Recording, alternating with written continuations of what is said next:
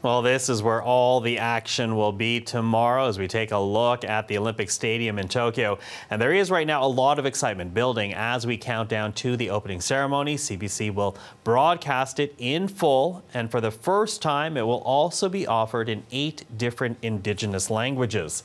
And joining us is one of the hosts of our opening ceremony coverage. Dorothy Stewart is the host of Winschgaoug, a Cree language radio show on CBC North. She'll be hosting the ceremony in Eastern Cree, which will be streamed online at cbc.ca/Tokyo 2020. Dorothy, good morning. Good morning, Michael. So very exciting here to have this moment arrive. What does it mean for you to be able to cover the Olympic opening ceremony in Eastern Cree? Well, first of all, as I was saying, when other people ask me, the main part of what we do is we're the voice of the territory in northern Quebec. So a lot of people, that's their outside world when they listen to us and using our language, and they get the gist of what's going on in the news and updates. So this time it's going to be different because they will see the things on the television, yet there'll be a narration in the language to kind of set the stage and also walk them through what is going on, and they'll have a better idea of what's going on. You know, that's just amazing. Just amazing this is finally happening. I do wonder, though, about preparation. How do you even get ready to do something like an opening ceremony tomorrow? Well, we've been rehearsing, and as I mentioned also, I have a Cree language teacher that also works with me. Just, sometimes when you're talking about something, it just comes and it's on the tip of your tongue and it's not there. Mm-hmm. So I converse with her, and I've been practicing also. And then the timing, which we all know, the timing is very important.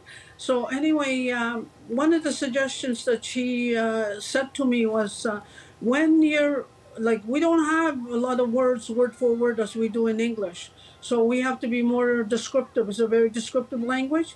So she said, narrate that. That's what is the description of what's going on, because the audience will understand that better. And which is better also. That is how I've learned myself, listening to elders.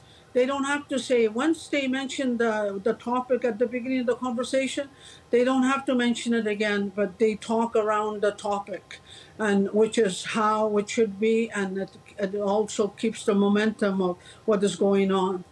That is so interesting. So Dorothy, does that make a particular event or a particular sport more challenging to translate than others then?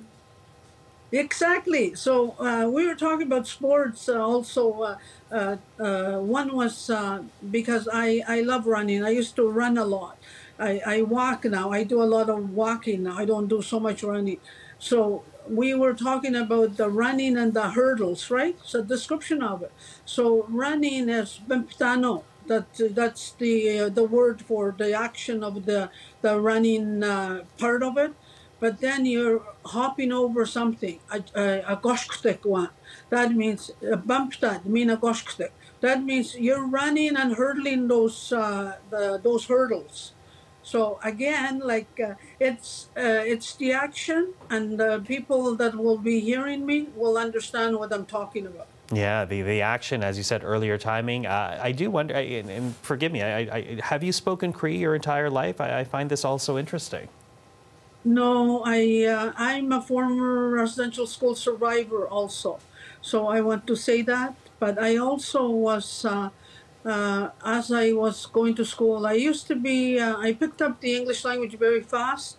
And I also was the translator for my peers often. So I got punished many times when I was caught talking. But you know what? They didn't beat it out of me, Michael. And so as I got older, and when I had my own life to start, I have 2 children, Trevor and Tanya, and I made a point that because I knew it was inside me, that I could communicate with my parents. And so I made a point of having that for my children, because my children understand Cree. They're not so fluent as I would expect them to be, but they understand. So that keeping it alive is also the main reason for it. And I think as it is kept alive, it evolves. And so I think it's important that we continue to do this, and it's almost also heightens the audience that listens to the radio. Yeah, and as we've heard, so much of Indigenous history is oral history, which is why language is so important to keep alive. It's really beautiful for you to hear you say all of that, Dorothy. So talk to me about what this moment means for you then, because you will be broadcasting again in Eastern Cree, but right through Canada, all across the country. What is this moment like for you personally? First of all, when I found out, it was a surprise, but I'm very honored to be a part of this. There's a reason why I'm here, I believe. So maybe through the transmission of knowledge for my people, that we can keep our language strong. And I'm very proud to be a part of this. It's exciting. I've always watched the Olympics, but to be doing this, it's so much more meaningful for me, not only that I get to talk and my listeners can understand what is going on, and that I can ease that and understand a better idea of what's going on the other side of the world.